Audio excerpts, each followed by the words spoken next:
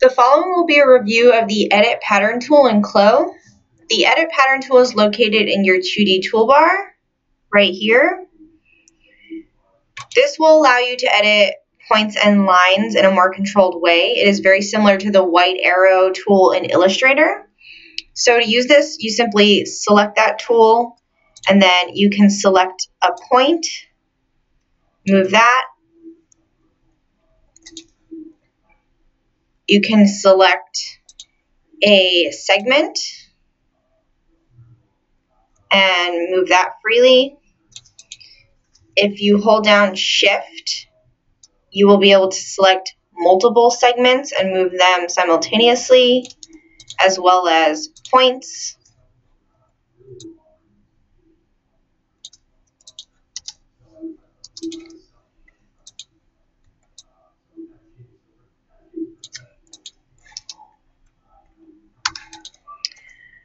With this tool, you have some really great control options, so we're not just freely moving things around without any specific action or measurement change. So the first options we have are to hold Shift. If you hold Shift, that will give you horizontal, vertical, and 45-degree angle guides to move along that direction. The other option that we have, and I'm going to change my hem shape here just to demonstrate. If you have a very specific angle and you want to continue moving on that angle, if you hold the Control button, in Mac this will be Command, on your keyboard as you're moving, it will allow you to continue on that specific angle. So here I can select this point, hold down Shift, select this second point, and grab Control, and I will be able to move them at the same time.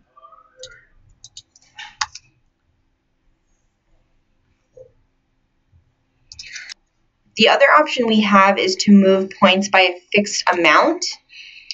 So to do this, you will grab your point or segment, start moving in the direction that you want to change, and right-click while you're in the middle of this action. So you will be still holding down your left mouse button, and then right-click to get this precision box up, and then I can type in, I want to move this point by 2 inches, change my neck drop by 2 inches.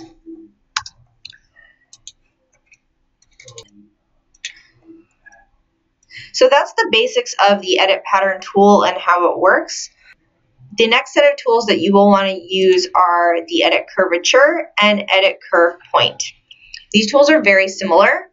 The Edit Curvature just lets you kind of freely shape a curve in one direction. So here I can grab that segment, curve the front up and the back down.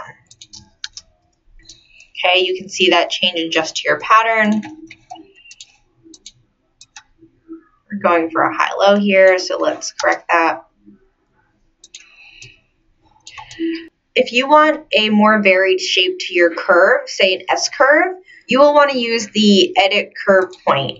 This will let you then continue to add curve points to shape a more varied curve. Now, curve points are orange, and you will only see them when you are on the Edit Curve Point tool. So when you're on the regular Edit Pattern tool, you will not see any of your curve points. If you want to edit them, you need to switch to the Edit Curve Point.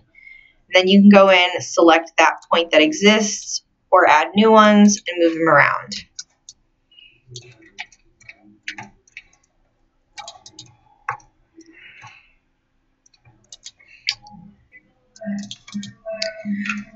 You can also delete these points. So if you want to delete your curve point, switch to the Edit Curve Point tool. You will right-click on that point and delete point. You will also see the option to delete all curve points at once if you want to remove all of the shaping from your curve. So that concludes the review of our basic editing options. For more extensive tutorials, you can visit our website at clo3d.com.